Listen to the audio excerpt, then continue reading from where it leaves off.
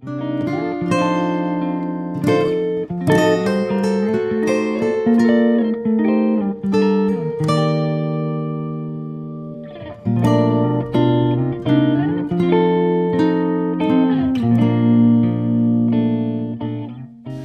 we've been talking about the nativity story. Sean, what is your favorite character of the nativity story? I think it's hard because there's so many good characters, but I think I probably maybe not relate to, but look up to Joseph in the story a lot. I think. Good. Yeah. Good. Well, at least it wasn't one of the animals, so that's a good. That's true. Sign. So, the cow's pretty good too. So yeah, for me, it's the shepherds in the story, and Luke chapter number 2 kind of reveals the idea of the shepherd. Really, shepherds are some of the most overlooked people in the Bible, and yet many of the stories from the Bible revolve around the idea of God using a shepherd, probably because God himself is likened to our shepherd. But the shepherds in this story, they play an intricate role. Shepherds were usually the last group of people to find out anything that was happening in the town. You know, perhaps they were out in the fields while all the news was circulating in the city, and they may hear it, you know, by the last person. Or perhaps they were even out in the fields for weeks at a time, and they were tending their flocks, which kept them away from people normally.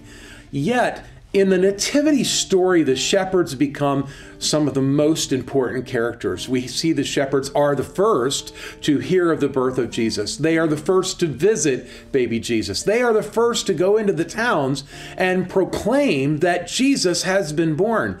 And they come back to the nativity scene just rejoicing and singing and glorifying God in the highest, as the story tells us.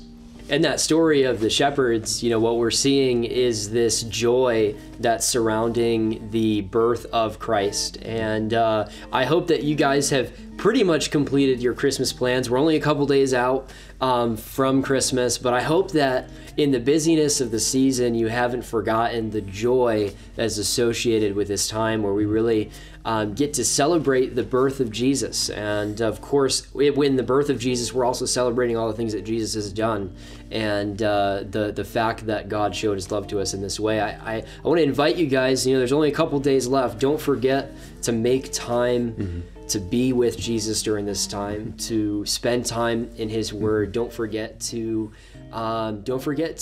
tell him how joyful it makes you that he came and that he loved you in the way that he loved you.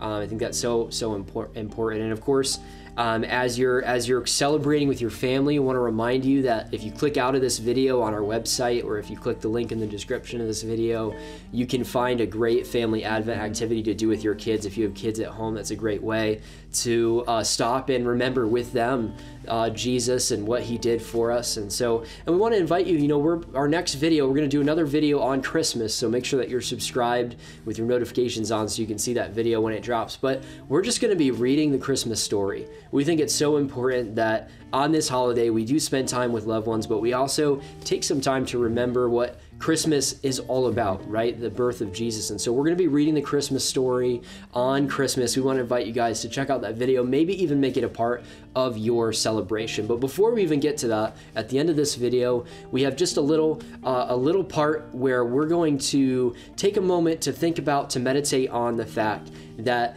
Jesus brings such great joy during the season. So I want you to take just a quick moment in your schedule. I'm sure you've got a lot of things to do, but if you take just a minute to kind of read the scripture on the screen and just meditate on the fact that Jesus has brought us such great joy, I don't think that you'll be disappointed. I think it'll be worth your time just to remind yourself of the joy that Jesus is bringing this season.